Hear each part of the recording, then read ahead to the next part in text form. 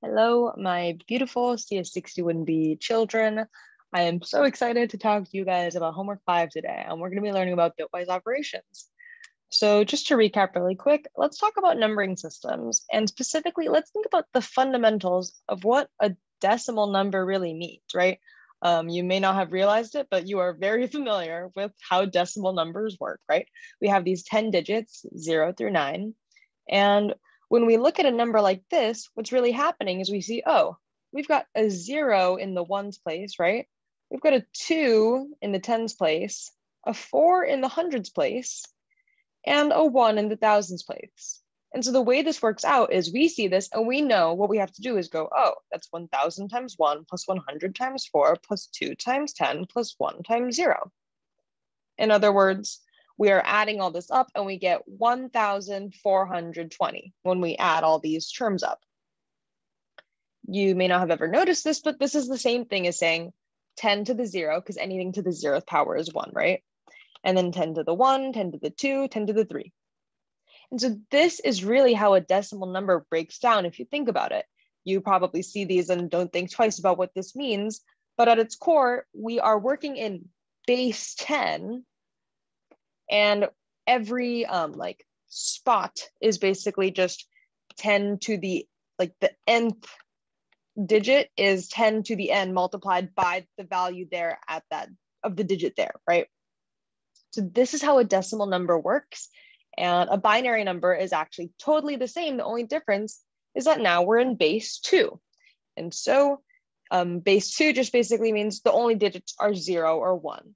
And unlike before, where we were working in multiples of 10 down here, or base 10, we've got 2. And so the binary number 1010, if you wanted to think about it in terms of decimal, is really just going to be the value here multiplied by 1, the value here multiplied by 2, the value here multiplied by 4, and the value here multiplied by 8. In other words, you can think of this as the 1's place, 2's place, 4's place, and 8's place, similarly to how we had 1's place, 10's place, 100's place, 1000's place. And again, if we take these numbers and sort of look at them in terms of 2 to some power, it's 2 to the 0, 2 to the 1, 2 to the 2, and 2 to the 3, right? Because 2 to the 3 is 8. And so this is just the same as what we had in the decimal case, but we're working in binary. And so digits must be either 0 or 1. And so this is how a binary number works. And again, this is if you wanted to translate this binary number into a decimal number, you could just say, oh, well, it's 1 times 0 plus 2 times 1 plus 4 times 0 plus 8 times 1, or 10. And so this binary number is 10. Note that the bits are actually indexed from right to left. And this makes sense because we're going from the least significant to most significant. And so this is the bits are indexed from right to left. And so this is the 0th bit, the first bit, the second bit, and the third bit. This might be a little unintuitive because in like English, right, everything goes from left to right. But when we're talking about bits, it actually makes sense to go from least significant to most significant. And a bit is just the smallest unit of data we can talk about, right? It's the smallest unit of like memory or computing that really is like tangible. And a single binary number takes up 1 bit. It's either 0 or 1, but regardless, the memory or like the unit of like data it takes to store it, whether it's 0 or 1, is 1 bit. A Java int is 32 bits, for example. A long is 64, a character is 16. And all of these different data types takes a different number of memory to represent or amount of memory, depending on how complex or large they are and how much detail we need. And I want to point out something important, which maybe seems intuitive, maybe not, but keep in mind, it takes as much like storage or memory to store the number 0 is if it's an integer, and to store the integer like, I don't know, 2,432, right? These take up the same amount of memory because at the end of the day, 1 int must be 32 bits. It just happens to be that for 0, all those 32 bits are like 0, right? And for this, it's much more, or there's more like non-zero bits, but they both take 32 bits to store. And this is because that's just how an int is defined. And we have to sort of keep them uniform. We can't say that like an integer that stores a smaller number is smaller, because it would just be a huge mess. So we keep them all the same. And so this is how basically like bits work, right? And we're going to talk a little bit about bit twiddling, which you've already seen in lecture. So even though you might write your code like so, right? Int x equals 1, under the hood, the value stored within x is actually going to be represented as the following sequence of bits, right? 1, and then a bunch of zeros. And so Java provides us with bit twiddling or bitwise operations that let us operate on the underlying bits rather than just the decimal number representation. And so if we wanted to work with X and say, oh, I want to flip all the bits, or I want to change the, I don't know, the second bit to be some other value, Java lets us do that using bit twiddling. And so if you don't recall this slide from lecture, these are the operations that you can use for bit twiddling. And I would really recommend watching the lecture again, honestly, if you're unfamiliar with any of these. But basically mask goes through and says, or it's basically saying and, right? If for every value, if both of them are 1, then I will return 1, right? And so this one, we're going like down like column wise, right? And we say, oh, these two are both 1, it's 1. And here, like they're not both 1, right? And so this is 0. That's how mask works. Set is kind of like or. It's saying if either one of them, at least one of them is 1, I will be 1. And so in this case, the bottom number is 1, so this is a 1. In this case, they're both 0, so it's a 0. And in this case, since either one of them, happens to be both, is 1, it's a 1, right? So set is saying like, as long as one of them is true, it's true. It's similar to the Boolean or. Then we have this flip. You can also think of it as sort of, they must be different. And so here, 1, 0, 1's 1, so it's like 1 here. Whereas in both of these columns, they're both the same, right? It's 0, 0, and 1, 1, so these actually turn out as 0. And so flip is looking for difference. And then flip all, or this like little tilde, basically it only works on a single number, and it's just gonna like negate every bit or give the opposite of what was there. We can also shift, and so you specify like the amount you want to shift by, right? And so here, if you shifted by 3, you're bringing in 3 zeros and pulling everything. Like you can recognize this sequence is the same as that sequence.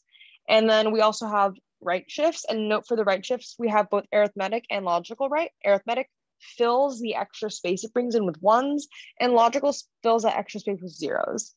So these are the bit operations. Again, I really recommend watching lecture again if you're confused. And your first task is to basically just do some bit exercises. You're going to achieve a few various like mathematical goals using only bit twiddling, and you should complete at least 2 out of the 3. These are pretty much just little puzzles. We've given you some tests already, but as always, you're encouraged to write more. Alongside this, not already written on the slide, there is this Gradescope assignment that is also a mandatory part of homework 5. It's 0.75 out of the 2 points available for this assignment. So, it's pretty significant, and it's going to be unlimited attempts. You'll be able to like see whether your answers were correct. But I really encourage you to put in your best effort and try to do these and understand them, because the only way you can really get good at bit twiddling is practice, and bit twiddling is 100% in scope for your next exam. So you will be very, very upset if the exam comes along and you don't know how to do it. So I recommend putting in your best effort for both the bit exercises and the Gradescope assignment. The second task, which is maybe a little bit more significant, is the programming task Nybbles. And so here our goal with this task is we want to store an array of nibbles, or 4-bit numbers. So a nibble just means 4-bit. This is much smaller than the primitive number types we're used to working with, right? For example, one of the primitives we know very well is int, that's 32 bits. Even the smallest number type that Java supports is a byte, which is 8 bits. And so that's too many for what we want, right? So the question is, how can we store an array of nibbles when Java doesn't actually have a primitive nibble data type? So I encourage you to pause the video real quick, think about it maybe, and we can come up with our first sort of naive idea. So we'll just say, oh, we'll just use like an integer array or something, and we'll fill all the unused space with zeros. So for example, if we wanted to store the nibbles 0, 1, 0, 1, 1, 1, 0, 1, 1, 1, 1, and 0, 0, 0, 1, we could do the following in an int array. And so we would just put the nibble as the least significant bit of the int, fill the rest with zeros, and then put this in an int array. And so notice this is one 32-bit int here, another 32-bit here, and we have basically 4 ints in this int array, right? And the nibble that we want is just going to be the 4 least significant bytes, or bits. Sorry, I keep saying bytes, I mean bit. And so maybe we see a problem with this, which is that we are being very wasteful. And, you know, we really believe in this zero waste 2020. I guess it's 2021 now. We believe in, you know, not being wasteful, right? And so how can we make this more efficient, right? We're spending all this space on just storing zeros.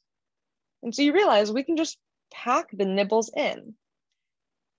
All 4 of these nibbles can actually fit into one integer, right? We can put them in right here. And in fact, we can fit 8 nibbles in an integer, right? We have even more extra space. This makes sense because an int is 32 bits, a nibble is 4 bits, and so 32 divided by 4 is 8. So we can fit 4 nibbles in one int. Or in other words, if our int array is of length n, then we can actually store within there n times 8 nibbles, right? An int array with n ints can be n times 8 nibbles. And so a user of the nibbles class might say, oh, hey, I have these awesome 16 nibbles. I'm going to put them in an array. And to the user, they can say, oh, can I get the 0th nibble? Can I get the first nibble? Can I get the second, whatever? Can I get the, sorry. Okay, and so the user will say, can I get the 8th nibble? And you, as the programmer, are actually under the hood going, or I guess it's not you as the programmer, but the code you write as the program will go and say, oh, sure, I'll get you that 8th nibble. It's right here. And if you say, can I get the 0th nibble? You go, ah, sure, it's right here. And so the user has this abstraction or this view of the data as this like regular old array with regular old indices.